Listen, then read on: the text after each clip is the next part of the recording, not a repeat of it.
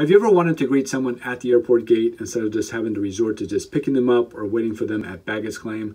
Since 9/11, the opportunity to be able to do this has been practically shut down. However, there are circumstances where you're able to meet someone at the gate without having to buy a ticket. So in this video, I'll explain how you can get your pass to meet someone at the gate, as well as answer some of your questions on this topic. Let's go. Dream vacations start here. So the only possible ways to be able to meet someone at the gate without a ticket is to have either a valid airport gate pass, a visitor pass, or an escort pass. Without one of these passes, you'll just have to wait like everyone else until the person you are meeting exits the secured area. So what are these passes and how do you get one? Let's start with the escort pass. An escort pass, also known as a special assistance pass, is a document that allows you to enter the airport terminals without a valid ticket. An escort pass will let you accompany someone to the gate of departure, but just like any other passenger, you also have to go through airport security, and the same rules that apply to the passenger with a ticket will also apply to you as well. So no bringing liquids, gels, sharp objects, and other restricted items. So how do you get an escort pass? Well, an escort pass isn't just given out to anyone. Escort passes are usually handed out only if you're going to be accompanying children, the elderly, people with special needs, and military service members. These passes are issued by the airline, and each one has a slightly different policy to who and how it's handed out. So make sure you read up on the rules for each individual airline before applying for one. Airport gate passes, on the other hand, are handed out by the airport, not the airline. Some airports will let you apply for one when you arrive at the airport, and others will require you to fill out a form and get accepted before arriving. Only a few airports hand out gate passes, and the process for applying is different for each one. You're going to need a good reason in order to get an airport gate pass, and if you do get accepted, you're going to have to go through security just like everyone else. In the last years, a few airports have introduced visitor pass programs, which allow people without a valid ticket to enter the airport. To get one, you don't even need to be accompanying anyone. With them, you can do just about whatever you want: shop in duty-free stores, access the airport lounges, dine in the restaurants, meet someone at the gates, or just experience the fast-paced atmosphere inside the airports. Usually, visitors are allowed to enter the airport only on specific time frames. For example, from 8 a.m. to 8 p.m. And they still have to go through security to be scanned for dangerous goods. It's a free service, but there is a limited amount of visitor passes that each airport hands out each day. Usually, people have to apply for one at least 24 hours before, and they can do it on the airport's website by filling out a form and providing identification details.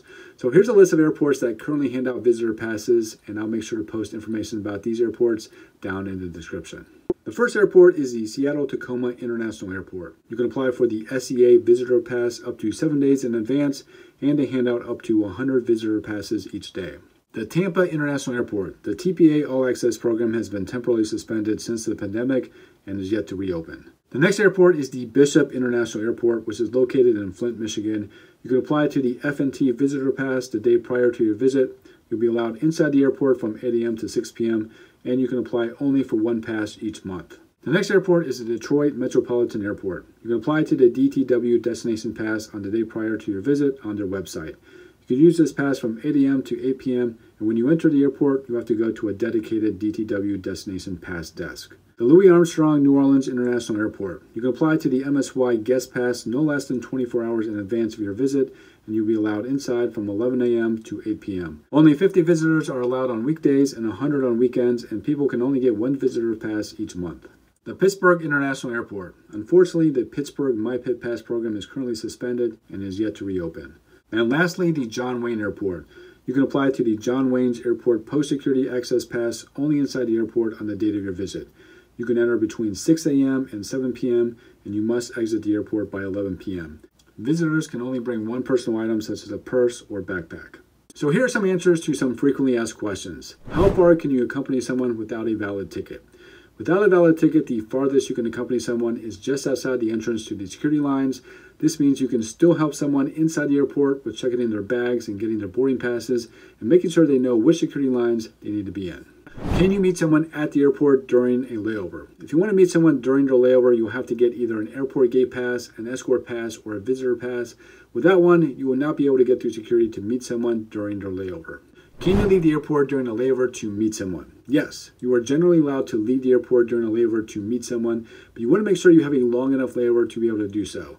This is because you'll have to go through security again once you return back to the airport. You also want to be careful if you're meeting someone during an international connecting flight. In order to leave the airport, you may need a visa and any other documents required by the country where the layover takes place. Some countries may not even allow you to leave the airport during layovers, so make sure you read up on the rules before doing so.